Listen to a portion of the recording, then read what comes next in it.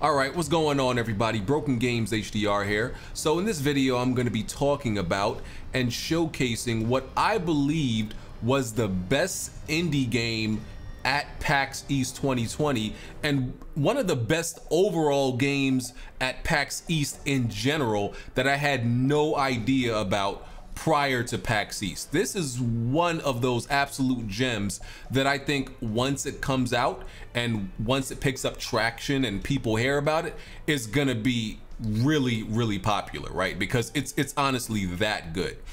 And it's what, as I said, I knew nothing about it. It's one of those games we were just walking the show floor and it just caught our eye. And it didn't only catch my eye, pretty much anybody who was passing by the game was literally stopping in their tracks because they were noticing how cool and impressive this game looked.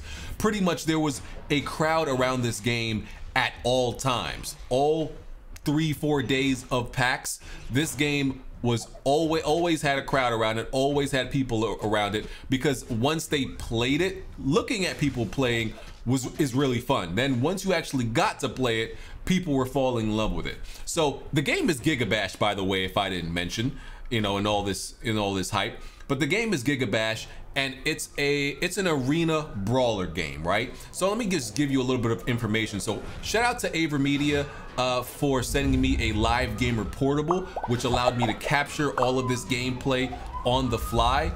It came in real clutch and it's real convenient. Also, shout out to the developers of Gigabash, which is Passion Republic Games. They're a Japanese studio, and I will put the link in the description for the I believe he was the president or lead developer on the game. I'll definitely put his link in the description. Y'all should definitely you know, follow him and everything like that. So some information on the game. And I'm not going to talk throughout the whole video. I'm going to allow y'all to just enjoy the gameplay and check it out after I'm done giving you information. So as I said, I spoke to, I believe it was the president of the studio who was there. And he told me originally this game only had 10 developers working on it. And this game has only been in development for 1 year. So what you're seeing on screen is pretty much the work of 1 year and some change. Now, even though it is just an arena brawler game, it's very impressive what they've been able to do in that amount of time. Since then, they've expanded to about 26 people on staff, I believe he said. And the release date for this game, which is probably the worst news, is that they are shooting for a late 2020, early 2021 release frame, right? They want to add a lot more content to the game. I believe currently he said there are there's like 4 monsters to choose from. They want to add I think he said up to 10. There's like 3 or 4 stages in the PAX build. They want to add more stages, and the stages and the animation and the art style is just absolutely beautiful. I think that's what grabbed people and made people notice the game initially when they saw it, is just the art style and how lively everything looked, and like just that old school like animated art style to it. And then once people saw the gameplay and how fun it looked, and there's not a lot of party games nowadays, people are always looking for those type of party games, that's what really drew people into it once they got to play it.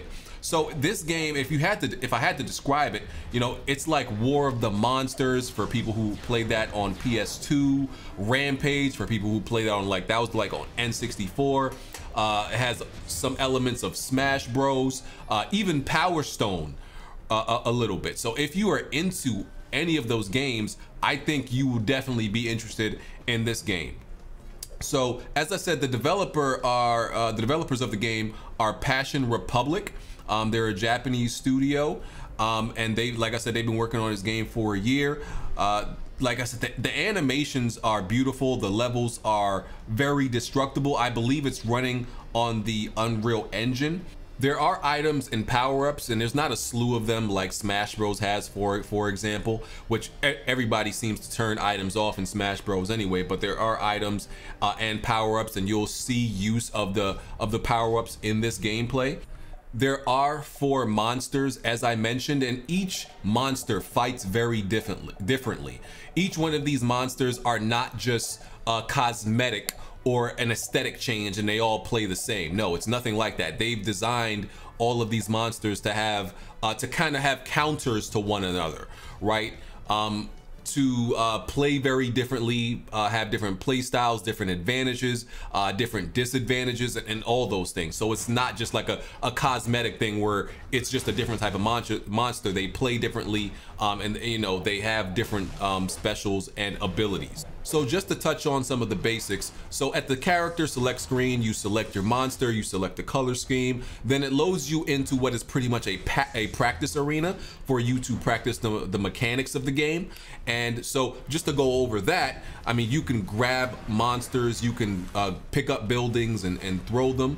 You have a special attack and you have a normal attack. Both can be charged, so they both have charge variations and do something different, whether you just press it or if you hold it. There is a dodge button and there's a block button. So there's all these mechanics that you definitely kind of gotta get a grip on pretty fast, because if you don't, you will get destroyed in that arena. So each arena also performs somewhat differently.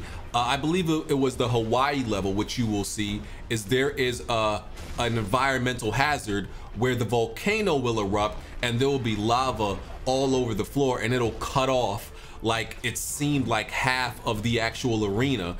So you can take advantage of that, for example, like picking up other monsters and throwing them in the lava and just doing different things like that based on how the level changes. What's really cool about this game is even after you die, if you're eliminated, it's not over. After you die, you become pretty much a satellite beam or a laser beam from the sky. And you'll see it, you could choose to attack the remaining players with that laser beam. So if there's somebody that you don't want to win, you could just pretty much target them and harass them once you die, or you could just like kind of like torture you know, both players, and it adds a different dynamic, an extra dynamic to the game, because not only do those remaining players have to worry about each other, they now have to worry about possibly the other 2 characters that already died and the laser beams that are being shot at them from the sky.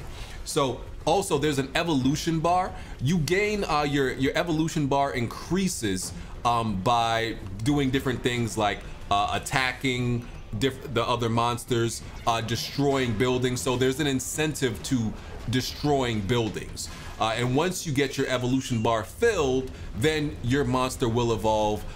They will become gigantic, and pretty much all their, you know, their whole attack power is increased exponentially, their reach and everything like that. And there's also a power-up that there's also a power-up similar to the Smash Bros ball that moves around in Smash Bros and you gotta hit it. There's something similar to that where you have to hit that in this game, and then that allows you to perform a special move. You can do it whether or not you are evolved. So you can do it in an evolved state, or you can do it in a regular state. So yeah, I think that's all the information that you need to know about this game. I could tell you it's real fun. The animations to me are just so impressive. The destruction is impressive. Just the overall look of the game.